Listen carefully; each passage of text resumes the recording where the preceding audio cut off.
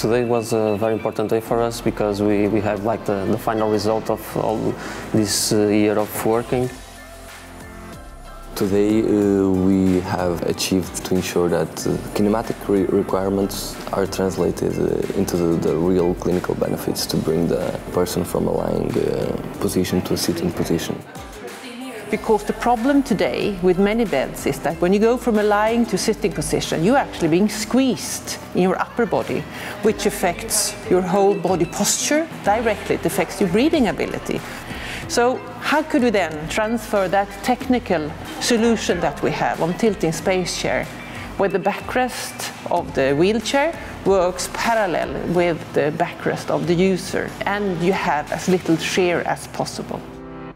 The main features we want to look at today is the ErgoMove technology. The ErgoMove technology has several key features. It is unique in the way that the bed is profiling, bringing the end user from lying position to an active sitting position. That is very important.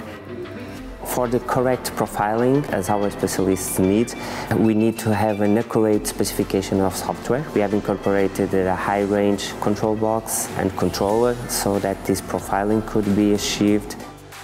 In the past, when we start to make this new technology, ErgoMove, we start to make a lot of investigations. We measure pressure, we try to measure also friction and shear in each patient. We compare with different beds, and the numbers in terms of scientific and engineering disprove that we are the best solution.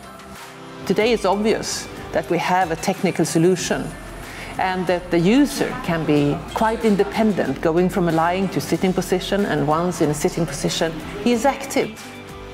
Today it was very positive because we achieved the confirmation of our thoughts and our studies. We realized that we are in a good way, we have a great product, a great bed that will improve people's life. It has really been great and beneficial to work as a cross-functional team. It will be very beneficial for our product development, and it will create new possibilities for the end user.